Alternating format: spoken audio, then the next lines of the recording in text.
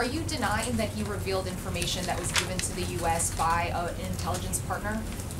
So what we don't do is discuss what is and what wasn't classified. What I will tell you is in the context of that discussion, what the president discussed with the foreign minister was wholly appropriate to that conversation and is consistent with the routine sharing of information between the president and any leaders with whom he's engaged. But was it information the U.S. received from an intelligence partner? I'm not going to be the one to confirm that sort of information that could jeopardize our security. U.S. allies that do have these type of intelligence sharing relationships with the U.S. will stop providing that information? No, I'm not concerned at all. That conversation was wholly appropriate to the conversation, and I think wholly appropriate what the expectations are of our intelligence partners.